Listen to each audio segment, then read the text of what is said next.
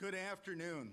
It is my honor to be back in Iowa today to introduce Secretary of State Mike Pompeo.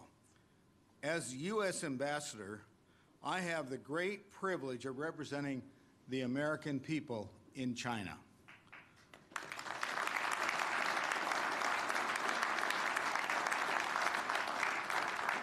The U.S.-China relationship is the most important bilateral relationship in the world. As President Trump has said, the United States seeks a constructive, results-oriented relationship with China. And of course, the Secretary of State has a critical role to play in that relationship. Secretary Pompeo is well qualified for this very important position. He graduated first in his class at West Point and served in the United States Army.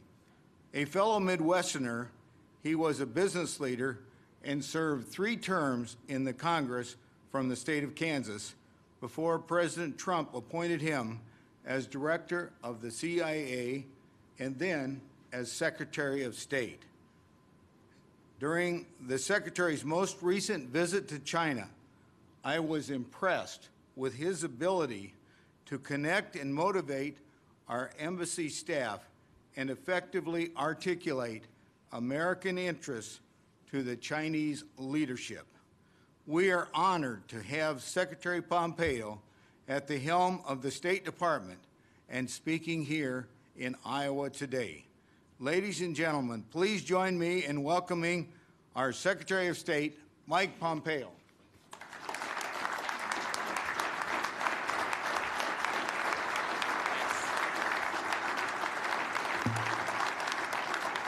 Good afternoon. Please. Good afternoon, everyone. Thank you. Thank you. I'm often reminded, I often get introduced as the 70th Secretary of State, which is pretty cool. But I'm reminded its president is 45, so the turnover in my gig is a lot higher. I'll be mindful of that as I speak. Thanks for joining me. I'm looking forward. I've got some remarks I'll make today, and then I'm happy to take questions on things that are on your mind. Thanks so much, too, for welcoming me to Iowa. We've had a great day here today. My wife, Susan, who's sitting over to my left, was born in Iowa City. Her mother is a proud graduate of the University of Iowa. So our son, Nick, and I have watched a lot of Hawkeye football games with Grandma. And yeah, I got about half the applause here. Yeah, same deal in Kansas. So Susan grew up, of course, in Kansas, but spent a lot of time in Coralville, where her grandparents lived. And so I will be happy to give you all the credit for the lady that she is, good and bad. You know, there's another special person who's here, who's an Iowan that just introduced me, and he has been an enormously powerful force for good in China on behalf of the United States of America. Please, one more time, thank Ambassador Branstad for all he's doing for the country.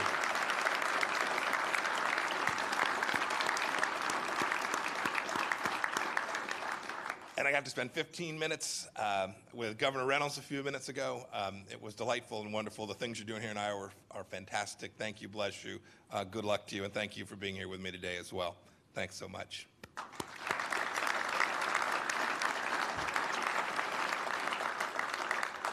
And thank you for inviting me to this enormously beautiful place. And for the World Food Prize for hosting me today. I know that Ambassador Quinn wanted to be here, but I understand he's on to bigger and better things in London today, receiving his own prize for countering genocide in Cambodia. What a wonderful place for him to be. It's a pretty good excuse for him not being here.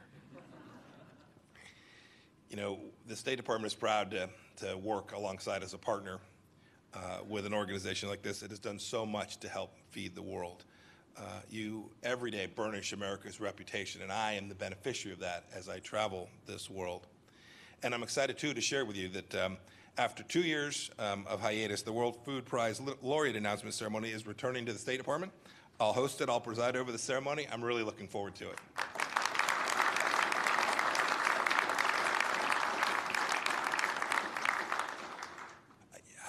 I'm so thrilled to be here in Iowa. It was great. We flew in last night, and believe me, it was a breath of fresh air to be out of Washington, D.C. And I know firsthand, too, how farmers are the backbone of America, how food security matters so much, and what you all do, the people of Iowa do, to help deliver that every place in the world. I spent a good part of my summer from my early years in my life at a place called Winfield, Kansas, at a family farm owned by my Uncle Jim. They were some of the most special times in my life. I remember the farm next door had a sign that said, "One Kansas farmer feeds 120 plus you." I'm confident if we drive down the highways here in Iowa, we'd see a similar sign, and I know it's true. George Washington has the famous quote that says, "I would rather be on my farm than be emperor of the world." I think he meant that too. I want to talk about agriculture and innovation and our relationship with China. The two, as you know, are deeply intertwined.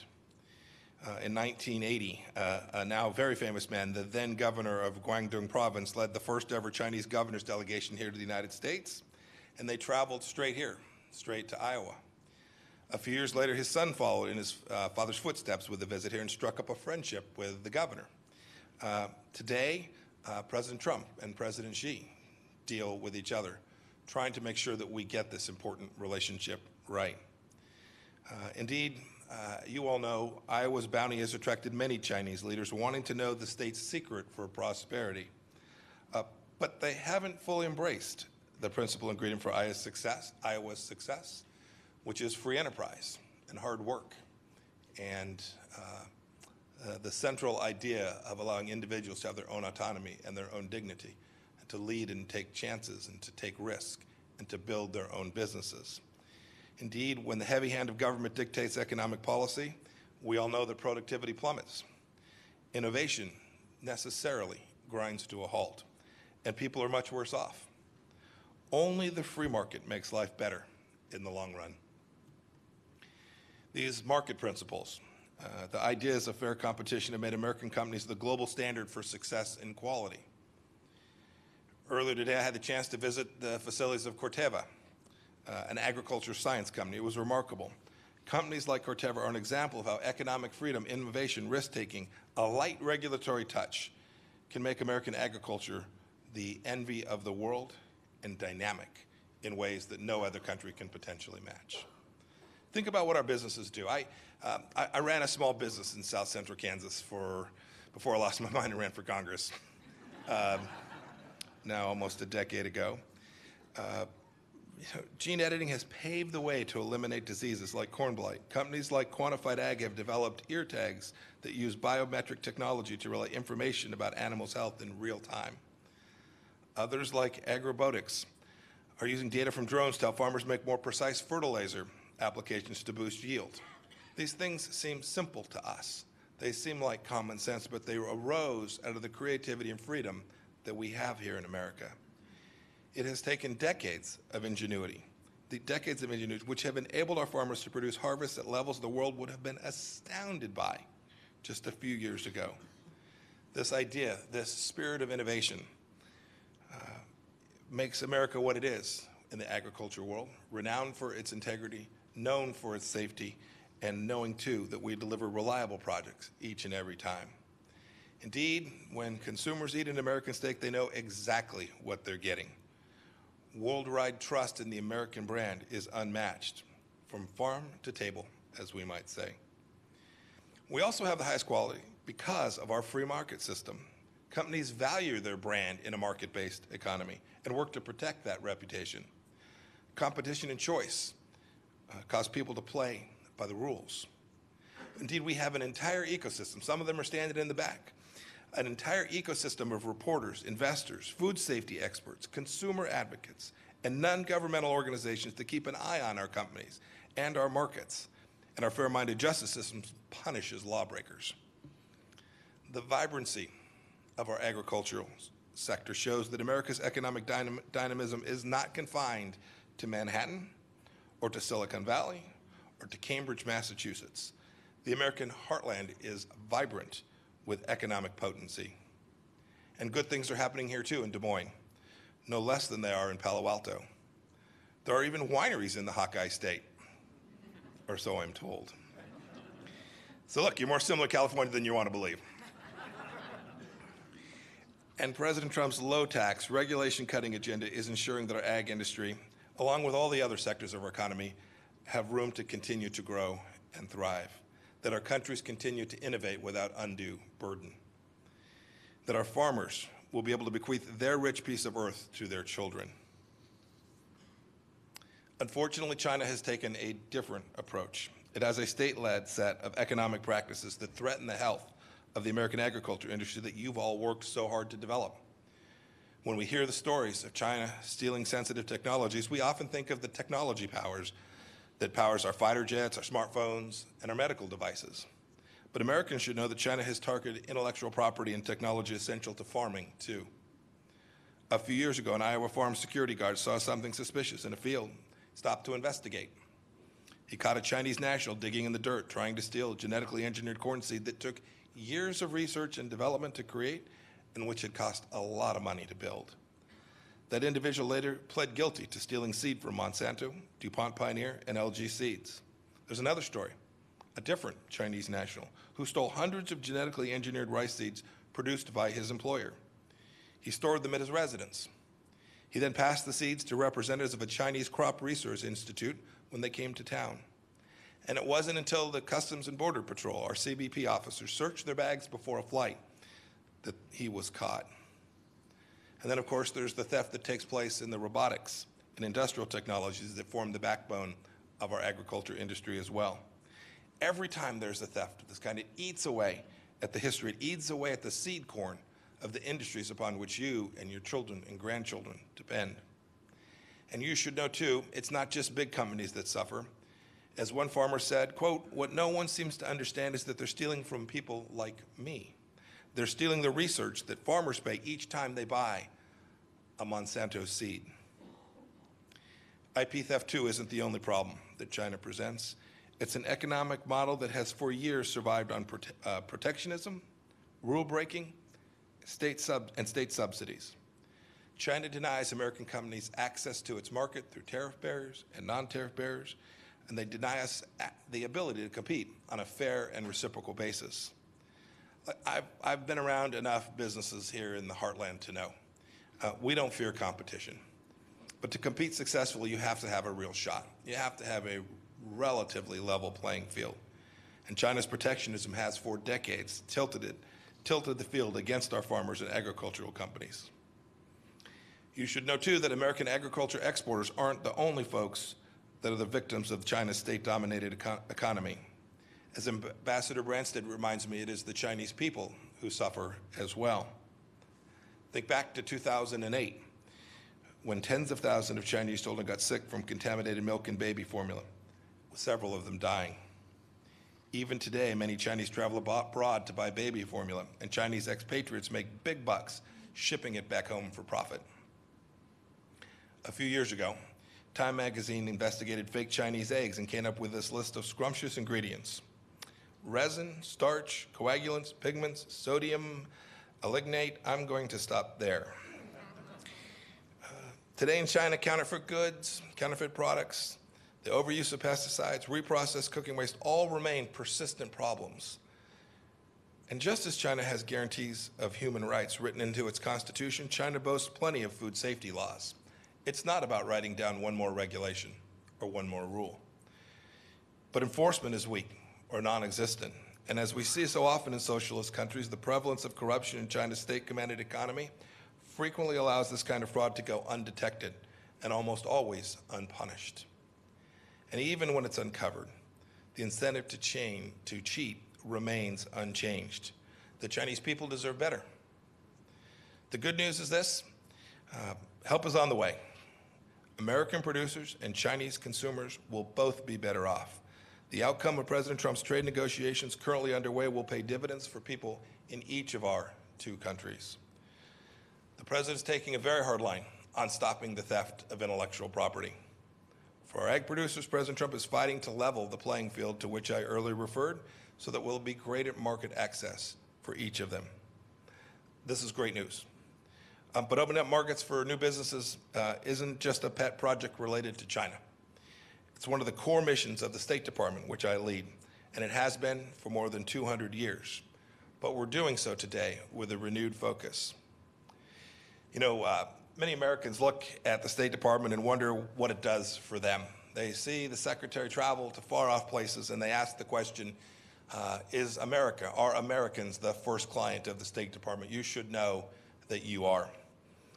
For one thing, we have 1,700 economic officers serving all across the globe. A huge part of their work on behalf of families in Iowa or Kansas or any other state is to create opportunities for American businesses to sell their products abroad. And when it comes to international commerce, I guess you could say that the art of diplomacy goes hand in hand with getting deals done.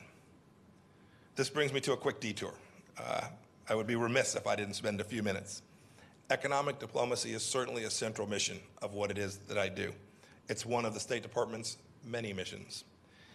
But if you're an American looking for one of the most rewarding, challenging careers possible, consider the U.S. State Department.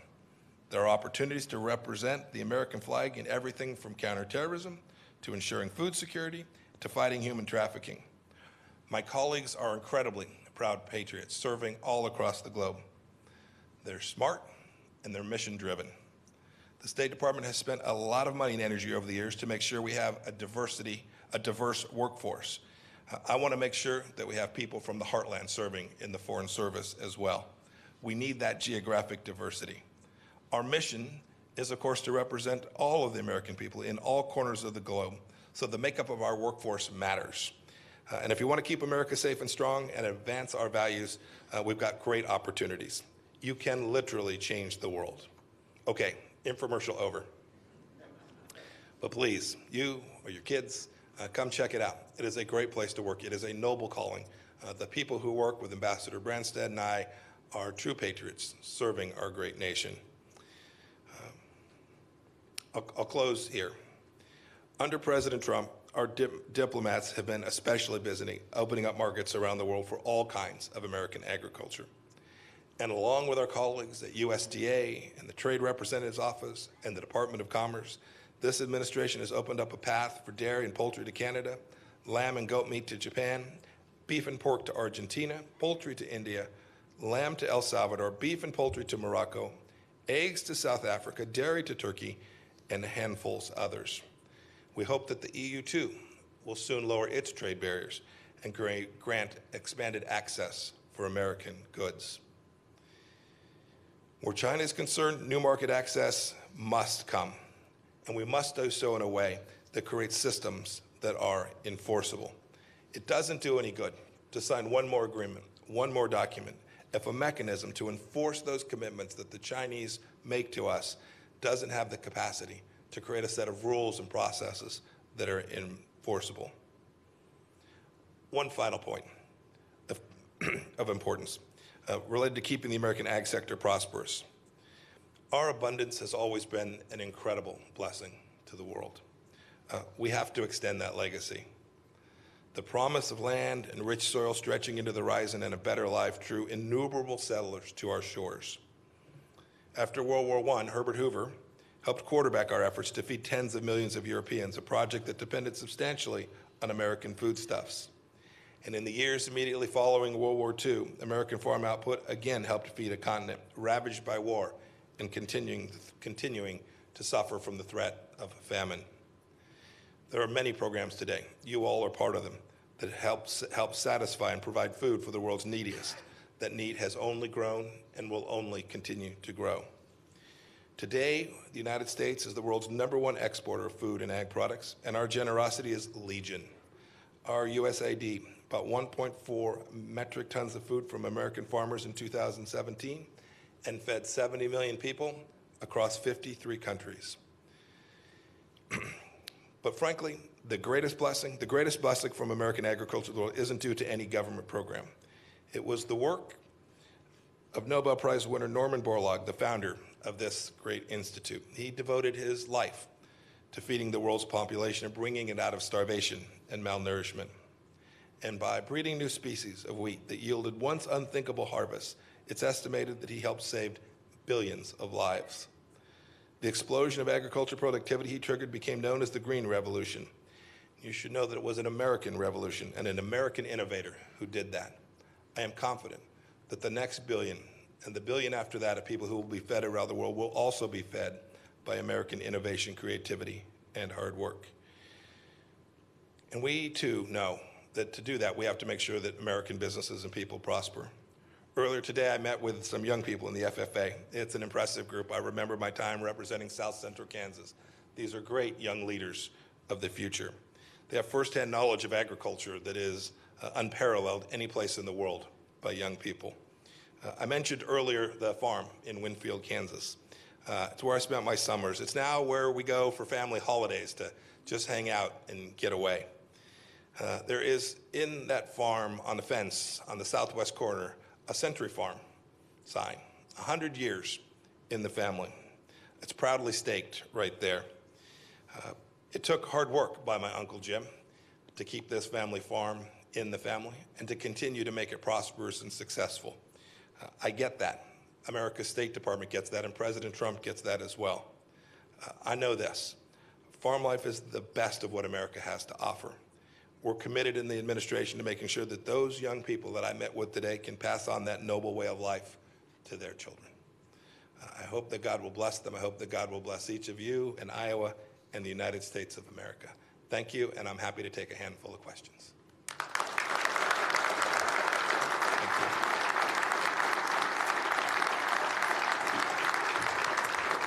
Thanks.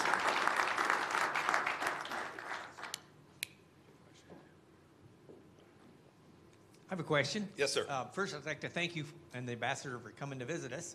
And we'd like to thank you for all your hard work on our behalf. And we know it's hard work out there. And I'd like to thank you for men of integrity working on our behalf. Thank you for that. Thank you. My question is this. What are some of the major obstacles left in the trade negotiations with China? So it won't surprise. So I can't give away the details of where they're still working or the exact details of what's going on, but it won't surprise you what's really difficult. The issue of opening up markets and access is a hard one for sure, but not the hardest of the issues. I think we'll actually get to a place where the Chinese will put us in a place where they'll buy more soybeans, buy more American products. I think we'll be successful on that. The more complicated issues are around the structural challenges that not only impact agriculture, but manufacturing services, frankly, all sellers of goods and services inside of China. This risk of IP stealing, forced technology transfer about which I spoke in my remarks is real and difficult and not something the Chinese are going to give up easily. And then you attach on the backside of that that you need more than just a promise to undo those structural things. You need a mechanism by which those commitments can be enforced. And that's the focus. It's where Ambassador Lighthizer, Secretary Mnuchin, and the trade team are fully engaged. They have made progress on every one of those components of the agreement. They truly have. I've seen that, and I know Ambassador Branstad has seen that as well. So real progress on every one of those elements. But if you ask what the hurdles that remain, it's those last couple items that will inevitably prove tricky, but which I'm very, very hopeful we'll be able to wrap up and get a truly successful outcome for the United States and for American ag. Yes, sir. Oh, go ahead. I'm sorry. Yes, sir. Secretary Pompeo, I also want to thank you for coming here to Iowa and visiting. My grandfather in 1932 left Clearwater, Kansas to come to Iowa because it just get too dry down there for him. Life was better in Iowa, and I'm a lifelong... I'm going to tell the people of Clearwater you said that. Well, I still got relatives down there, and my great aunt still living in Wichita as well. I'm a pig farmer here in central Iowa. Our family's been involved in pork production, corn, soybeans as well. We're still dealing with retaliatory tariffs not only from China but also from Mexico. The pork industry is very important to the state of Iowa and really the whole Midwest, and we've really taken a double whammy. Mm-hmm. And so could you address maybe the Mexican issue as well, please? So this risk of retaliatory tariffs, you've seen it in pork, we've seen it in other places as well, is real. The president's deeply aware of this. The trade teams are all aware of it. We're working, when we get a comprehensive agreement, we now have a relatively comprehensive agreement in the USMCA. We're working to clean up all of these issues alongside of that. And I hesitate to get too far out over my skis, but I'm optimistic that we'll get that we'll get resolution and get pulled back some of these risks from retaliatory tariffs. But I do want to emphasize those commitments are as good as the paper they're written on. If there's not a mechanism that permits the United States to respond in a way that doesn't require us going into court someplace in a country that doesn't have the rule of law, that doesn't have an advanced justice system, we have to make sure that when we sign up for those things and we fix them, that we really have. There's a long history. You would probably know this history better than I do. A long history of us having celebrations, having signing ceremonies, everyone thinking, boy, we've put this problem to rest, only to find that in relatively short order, we didn't really solve much. And we are trying we're trying to make original mistakes, not repeat the past ones. We're trying to make sure we don't fall down the same trap that American trade negotiators have done so many times. We're deeply aware of these retaliatory tariff issues. We know how much they impact you and companies, businesses like yours. I know that they're in the front of our mind, and we're working our way to put America in a place where our businesses don't suffer them.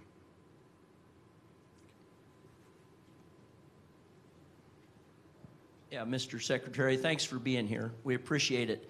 As soybean farmers, you know, have been hit particularly hard with the tariffs. The market facilitation provided much needed relief. And my question would be, we've heard comments that maybe tariffs could be dropped on certain products or commodities.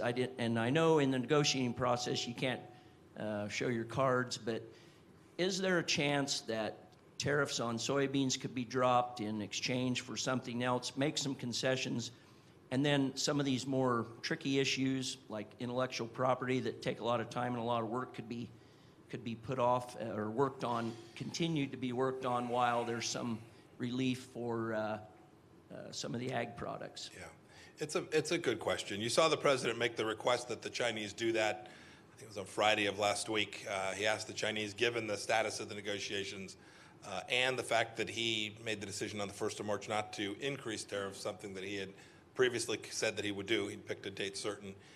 He'd asked them to reduce some piece of their tariffs as well. So best I know, we haven't received a formal response to that. Beyond that, I don't really want to comment too much. For arrest that Ambassador Lighthizer and Secretary Mnuchin will kill me.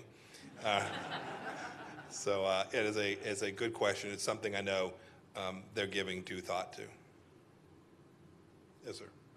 Ambassador, thank you, or Mr. Secretary, thank you for being here today, and Ambassador Branstad, and the work you're doing on IP, protecting that. You've heard it from everyone else around the room, and I'm a corn farmer in Northeast Iowa. You've heard from hog producers, cattle producer perhaps, and some soybean farmers, and we all invest money in our checkoffs, commodity checkoffs that help build these markets, and we rely heavily on investing in these markets and building them over time.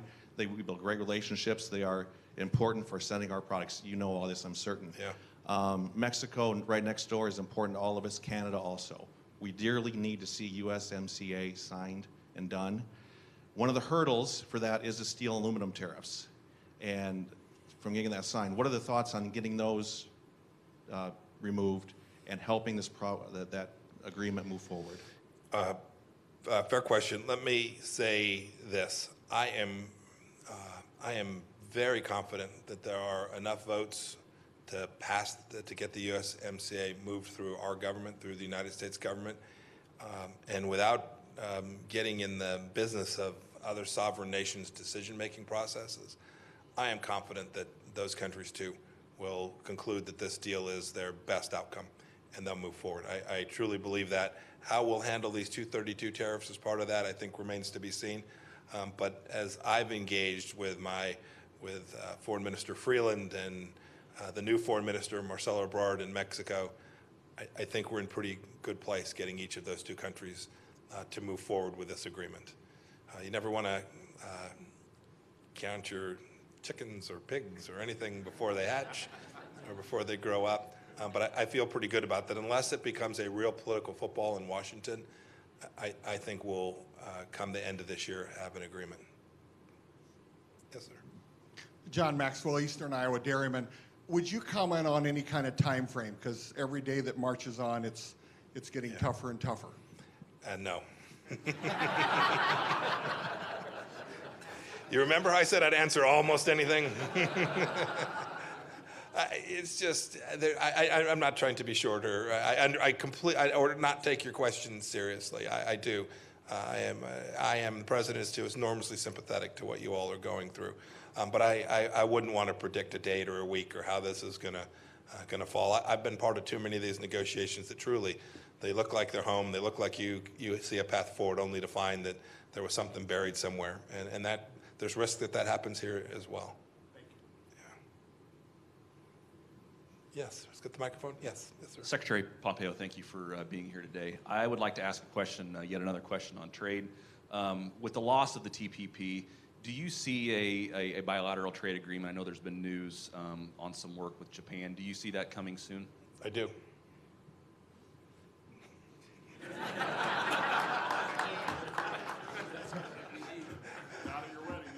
Yeah. Look, there's been some real progress made. There's an enormous amount of focus on China and the trade negotiation with China. I completely get why that dominates the news, but we have efforts ongoing in China. There's work that's being done with the EU. Our task, the U.S. government's task, the State Department's task, the Trade Representative's task isn't confined solely to the markets in China. We need to get market access, good rules-based trade with each of those countries. And I had an ambassador, our ambassador to the United Kingdom, said the other day, he said, look, they've been, in the EU, they've been smearing the quality of our food. They've been saying things about the quality of our food that just simply aren't true. We have an obligation, too, to make sure that facts are out there. We deliver consistent, stable, affordable, high-yield, high-quality food products all around the world, and where the folks use these myths to try and knock down our capacity to sell into the market so that these countries can protect their farmers. The State Department has an obligation to fix that too, and that goes every place in the world. Vietnam, well, we talked about trade on our trip to Hanoi. People forget we actually met with the Vietnamese as well, in addition to the reason we departed there. I think Vietnam is going to make big steps forward as well. They made a number of offers while they're there. I'm not at liberty to disclose them yet, but things that you all would be very happy with. It's a reasonable market, right? About 97, 100 million people in Vietnam, not quite as wealthy as you see in other places, but certainly making real strides. A larger middle class there is inevitable, and it'll be a very important market for you all here in Iowa. Yes, almost certainly a bilateral agreement with the Vietnamese. It may not even be a formal trade agreement. It may be just elements of what you would see in a normal trade agreement, full-on, free trade agreement. And to your point on doing it, we could do this piecemeal and get a really good outcome, a really good quick hit, which I think would be great, given the conditions we're in today. Mr. Secretary, I just wanted to congratulate you and thank you for reducing the tension between India and Pakistan. I understand after their airstrikes, both foreign ministers spoke to you and you spoke and the tension was reduced, and I want to congratulate you for your first diplomatic thing. Thank you. I appreciate that. It's a place with great tension. I hope that the efforts that I made and others in the United States government made did reduce the risk that we get escalation. It would be a bad thing for everyone.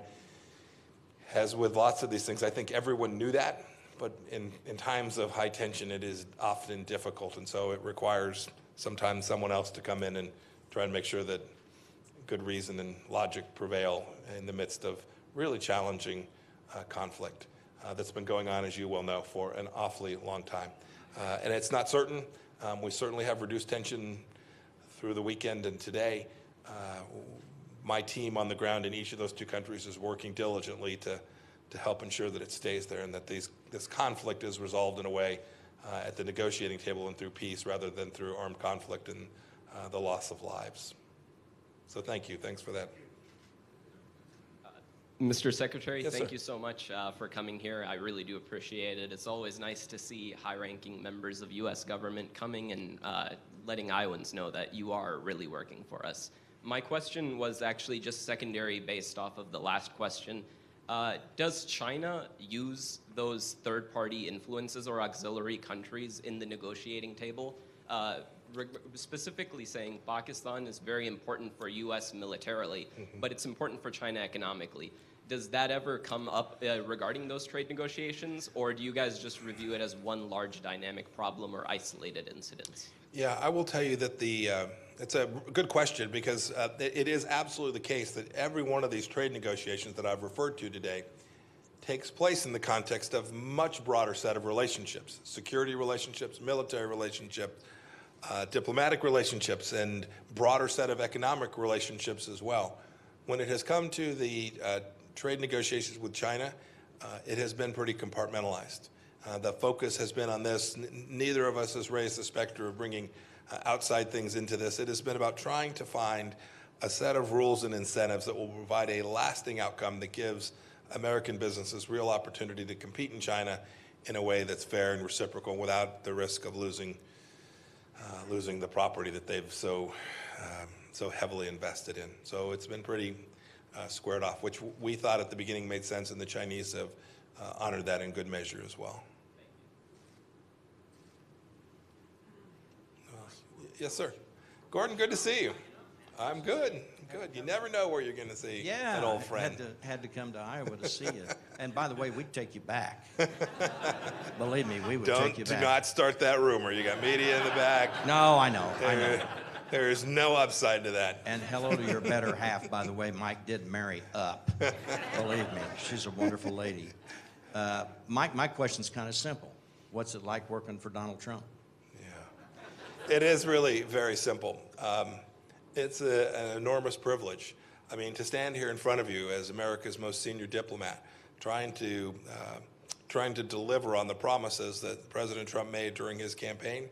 Right, 60+ million voters wanted him to do things different, to fundamentally change some of the courses that America had been on. And to get a chance to serve for him is truly an enormous privilege. I've not done it twice. I'm on my second gig. I saw him almost every day when I was the director of the Central Intelligence Agency. I provided him with his daily brief, and now I talk to him almost every day, sometimes more than once. He's the kind of leader that sets a direction, charts the course, gives guidance, says, Mike, these are the outcomes that I need you to deliver, and then allows me and my team to go implement and execute. I appreciate that. He then, in turn, holds us each accountable to achieve the mission that he set out for us, and it's a wonderful thing to have this opportunity. And then you all get to read his Twitter account, too, so.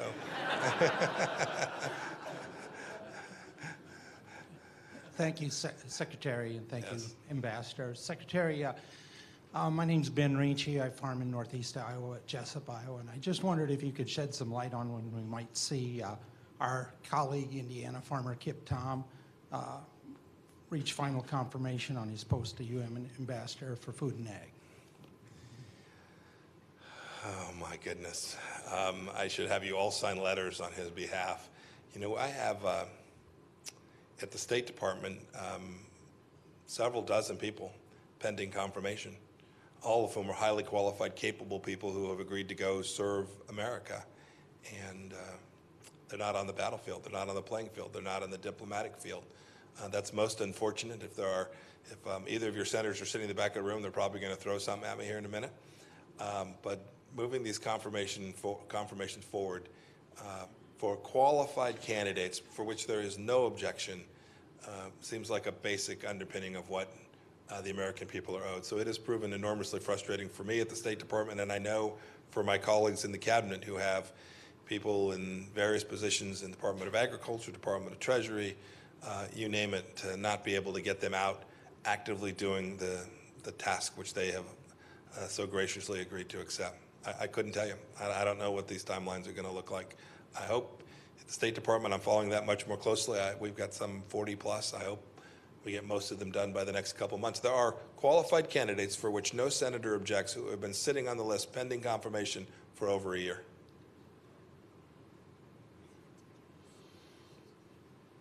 Now I'm going to have to go testify in front of the Senate, so here we go. I promise you I'll hear that sentence back.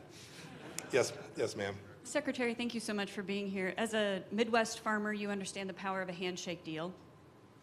being a former director of the Central Intelligence Agency and now in your current position, I'm sure you understand that facts really matter. And with the Chinese, we see that there's some flexibility with facts. I work for Iowa Select Farms. We're the largest pork producer here in the state of Iowa. African swine fever is a huge problem for the Chinese right now and across the world, actually. And we're not getting good facts from them. So twofold question. When your time there, did you see or hear anything about African swine fever you could share with us from a firsthand experience? And secondly, how does this flexibility with facts play into trade negotiations with the Chinese government?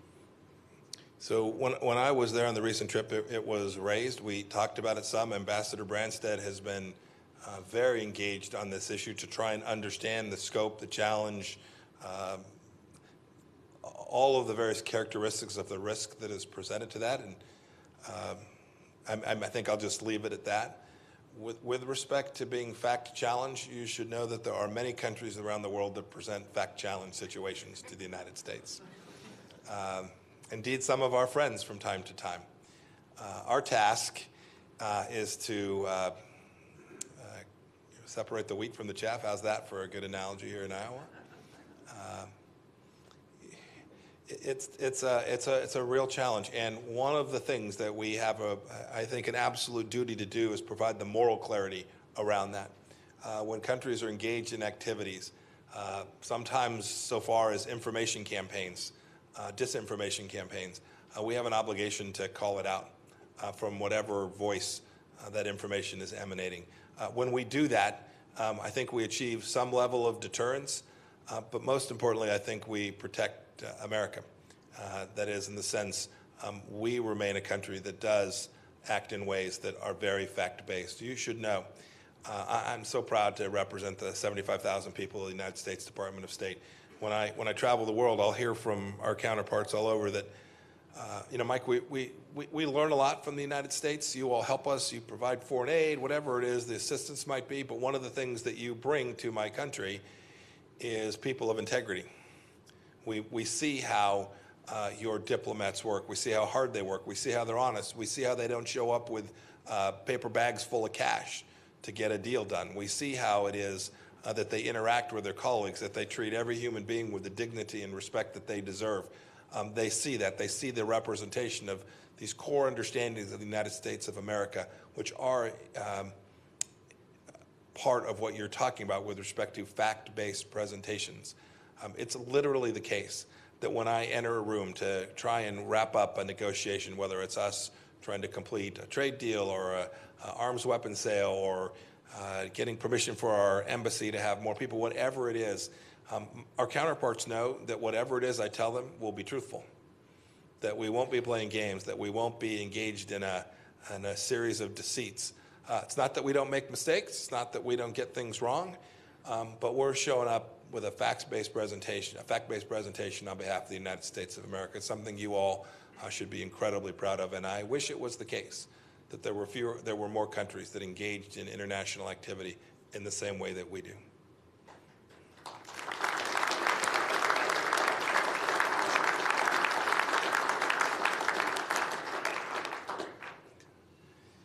Looks like I've got time for one more. Anybody, or did I wear you all out?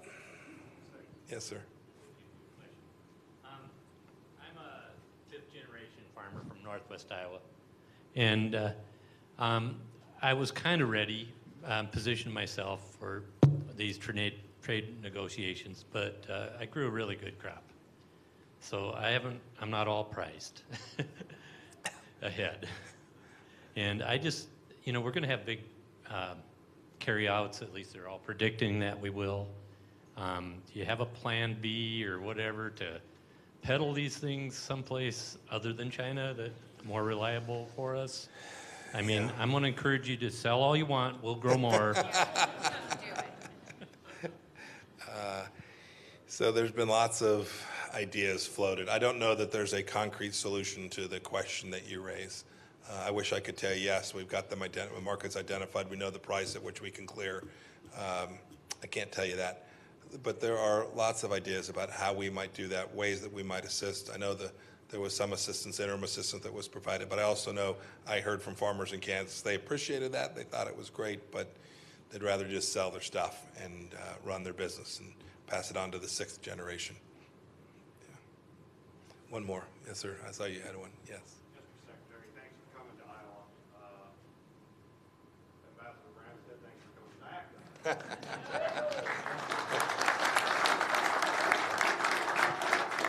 I wondered if you could touch on North Korea situation and maybe opening up a trade agreement with them if something comes I down the live line. in hope. So a little bit of color on the president's trip to Hanoi perhaps would be of some interest. So I've been at this since the beginning. I took the first trip on behalf of the administration when I was the CIA director. I told a story that's not for repeating to your governor a little bit ago from the first trip. But we've been engaged in the fundamental proposition of trying to convince Chairman Kim, who is 35 years old, that the historic strategy which said that absent nuclear weapons, North Korea will fall, that the government will fall, that it was their only way of achieving security for the country. And they trust that. They're confident that that will protect them. We've been trying to convince them with a fact-based presentation that says actually your best way, if your goal is tomorrow, you may well be right, but if your goal is 2, 5, 10, 25 years, that in fact those nuclear weapons will actually present risks to your country. That running a nation in the way that North Korea has been run is not a sustainable model for the next 10, 20, 30 years. But it's going to require Chairman Kim to make that strategic decision. We didn't get there this past trip, in spite of lots of hard work that was done by State Department team, DOD team, all the folks at the Department of Energy over the past weeks working with the North Koreans to try and outline what a real big deal would look like. We didn't get there. And so I am hopeful, although I have no commitment yet, that we will be back at it, that I'll have a team in Pyongyang in the next couple of weeks, continuing to work to find those places where there's a shared interest.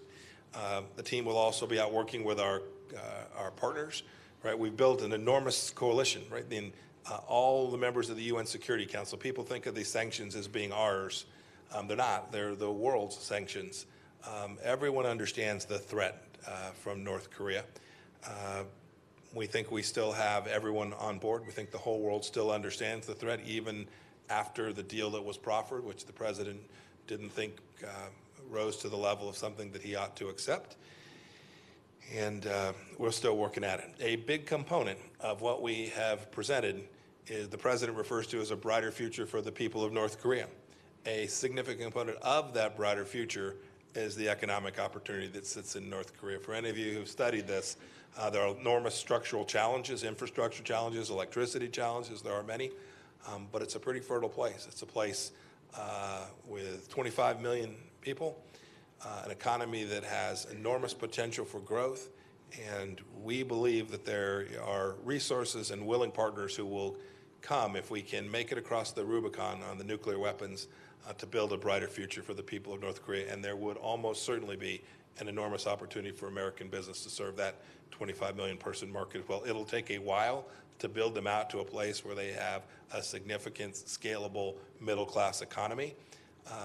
But we've seen other Asian countries do this in time periods that no one believed that it could be pulled off. All right, great, thank you. Yes, sir. Do you think China's Belt and Road policy could eventually remove Africa and Europe and Southeast Asia from the American sphere of influence for markets? No way. So the question is, do you think China's Belt and Road is going to take down the United States of America? I summarize. No chance. As I travel the world, people are onto it. They get the shtick. These deals are, in fact, often too good to be true. And many countries have already begun to see that. They show up with products that aren't world-class, with Chinese labor and an enormous debt package, which is almost certainly designed for foreclosure. And I think the world is beginning to see that. And I think, too, America sat still for too long. We didn't respond to this economic activity. and we're determined to do it. And so you're now seeing American businesses, American diplomats showing up in these conversations, making sure that there's a fact-based discussion about what's really taking place, and how it is the case that there are better alternatives than doing some of these deals with China. I want to be clear. We're perfectly prepared, and we welcome China moving around the world and competing. On a fair and level playing field, they have every right to go out and have Chinese companies go compete their brains out, work their tails off, and go compete with us. And if they show up with a project that is an economically viable project and it is better than what the Europeans show up with, or the Americans show up with, or what the Japanese or the Australians show up, so be it. We want the Chinese government to grow its economy and be successful. We see no problem with that. Where we have a real problem is when they show up with deals that just a soul in this room would do. That none of you would. How many bankers do we have in the room? Any financial folks? None of you would loan into these deals, and none of you would see the economic outcome that got you to the right place in that transaction. That means almost certainly that there's a political component to the investment, and I'm very convinced that the world is waking up to this risk. I'm very convinced that America is responding to this risk, and I always believe that over a substantial period of time that markets always beat centralized government every place you find them. And I think that'll be what happens here with the China Belt and Road Initiative as well. So good. Well, look, thank you all. Thank you so much for your time today. Good luck, and God bless you all. Thanks.